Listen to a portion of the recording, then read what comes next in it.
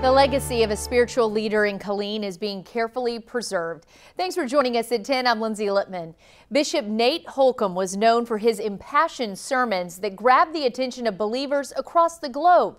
Well, tonight, city leaders voted to add his name to a street that leads to his church. Maggie Lohmiller talks to those about how to honor a man who inspired the hearts of a community. He builds the confidence. A life of faith, Bishop Nate Holcomb leaves a lasting mark. He has such a love for God and a love for people, period.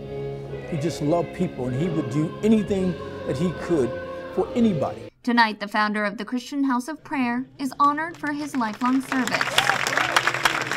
Packed into the Killeen City Council chambers, the congregation came to see their leader's memory preserved in the pages of history. We had long wanted to honor him with the naming of the street. And with a unanimous vote, that mission got the stamp of approval. He touched thousands of people throughout the community and throughout the country and throughout the world. As of today, this street behind me will be known as Bishop Nate Holcomb Memorial Boulevard, but it will still also carry the name of Cunningham. We got an honorary street name. We would love to have got the full change of names, but that didn't happen. We're going to still work on that. And now, as the parish prepares for Christmas next week, Holcomb's legacy is carried on through fellow believers. He touched everybody's life, not just the members, not just his family, but he touched everybody that he came in contact. He impacted their life. In Killeen, Maggie Lohmiller, 25 News.